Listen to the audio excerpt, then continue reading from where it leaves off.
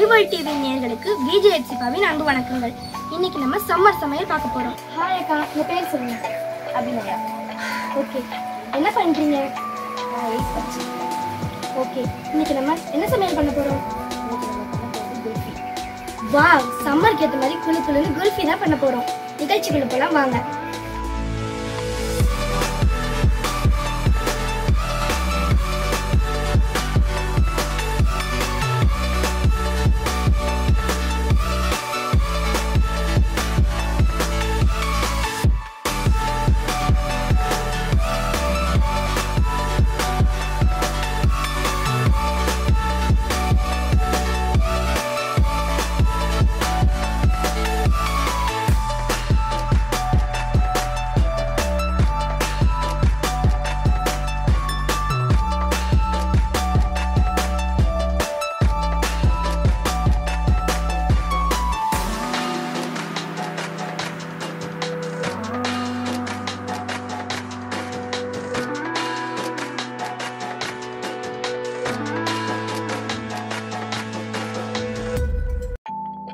குல்ஃபி செய்யறதுக்கு என்னென்ன இன்கிரிடியன்ட்ஸ்க்கா தேவை?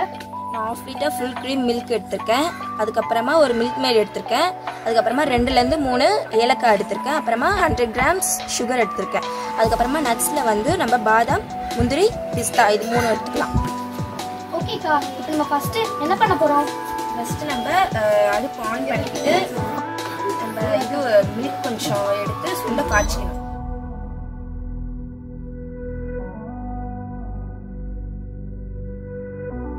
எவ்வளோ நேரம் இதை வந்து ஹீட்ல வச்சிருக்கணும்? சிம்ல ஒரு 15 மினிட்ஸ் வச்சுருந்தா போதும். ஓகே, சரி. இப்போ நம்ம அது பால் சூடாகிட்டே இருக்கு. அதுக்குள்ளே நம்ம வந்து இப்போ நட்ஸ்லாம் அரைச்சிக்கலாம். பாதாமில் ஒரு 7-8 பாதாம் அப்படி எடுத்துக்கோங்க. போட்டுக்கிட்டு அப்புறமா கொஞ்சம் முந்திரி இந்த அளவுக்கு எடுத்துக்கோங்க. அளவு இவ்வளோ எடுத்துக்கோங்க. போட்டுக்கிட்டு அப்புறம் பிஸ்தா கொஞ்சம் எடுத்துக்கோங்க. எடுத்துக்கிட்டு அப்புறம் போட்டுட்டிங்கன்னா ஏலக்காய் ஒரு 2 அப்படி எடுத்துக்கோங்க. எடுத்து போட்டுட்டு இப்போ இதை அரைச்சிடலாம்.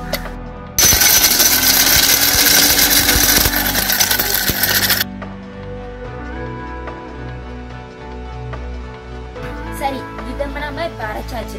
இதை வந்து நம்ம பால் கொதி வந்த பிறகு நம்ம இதில் போட்டுக்கலாம். சரிக்கா, ஆடெல்லாம் இப்போ இருக்கு, என்ன பண்றது?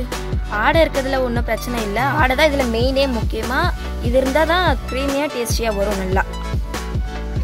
இப்போ நட்ஸ் இதில் பொட்டியாச்சு. இதை நல்லா இப்போ நம்ம கிண்டி விட்டுட்டு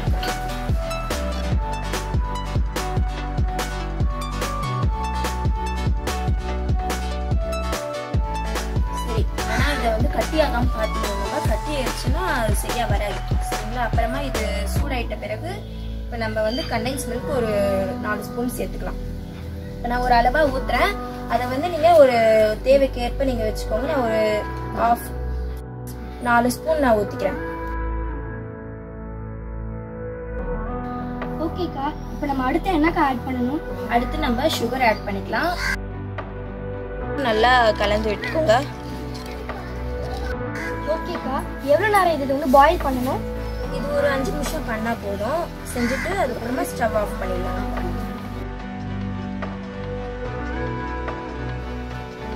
அதுக்கப்புறமா அந்த பால் வந்து நம்ம சூடு ஆடினதை நம்ம இதில் வந்து சேர்த்துக்கலாம். அந்த குல்ஃபி மோடில் இது வந்து குல்ஃபி மோடில் ஊற்றி நம்ம வந்து ஃப்ரீசரில் வச்சுக்கலாம்.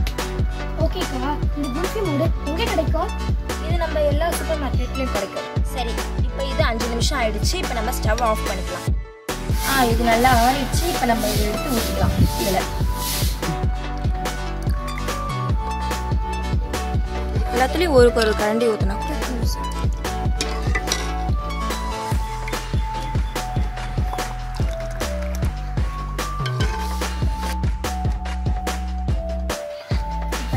இதில் எல்லாத்தையும் ஊற்றியாச்சு. இப்போ இந்த குல்ஃபி மோட் டேப்பை வந்து இதில் போட்டு மூடிக்கலாம். மூடிட்டு அதை 8 ஹவர்ஸ்க்கு நம்ம ஃப்ரீசரில் வச்சுட்டு எடுத்தோம்னா நம்ம குல்ஃபி தயாராகிடும். ஓகே, இப்போ இதை நம்ம 8 மணி நேரம் ஃப்ரீசருக்குள்ள வச்சு எடுத்து பார்த்தா குல்ஃபி சூப்பராக ரெடி ஆயிருக்கும்.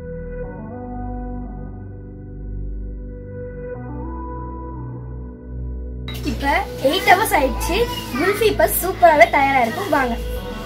அபிநயாக்கா, குல்ஃபி இப்போ ரெடி ஆகிட்டு இருக்கும்ல? ரெடி ஆகிட்டு இருக்கோம். சரி, இப்போ நீங்க போய் எடுத்துட்டு வாங்க, பார்க்கலாம்.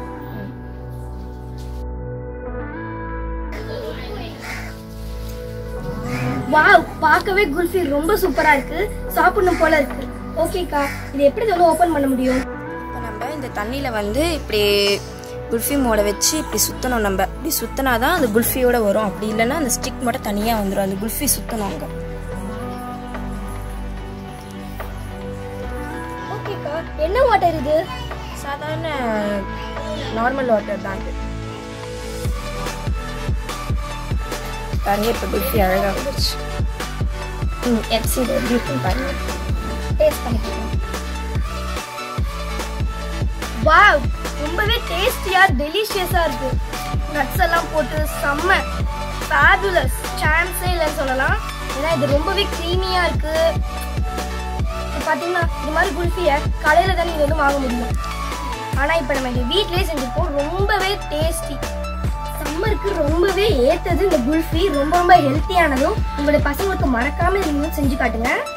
அப்புறமேட்டு வீட்டுக்கு வர கெஸ்ட்டுக்கும் இதை நீங்க ரொம்பவே அழகா செஞ்சு தரலாம். ரொம்பவே சூப்பரா இருந்தது. நீங்களும் இந்த மாதிரி வீட்டில் கண்டிப்பா ட்ரை பண்ணி பாருங்க. நான் இன்னும் இதை சாப்பிட்டு முடிக்கல. இதே மாதிரி அடுத்த டிஷ்ஷோட அடுத்த சம்மர் சமையல்ல நான் உங்களை சந்திக்கும் வரை உங்களிடமிருந்து விடைபெறுவது விஜே எப்சிபா. பாய்.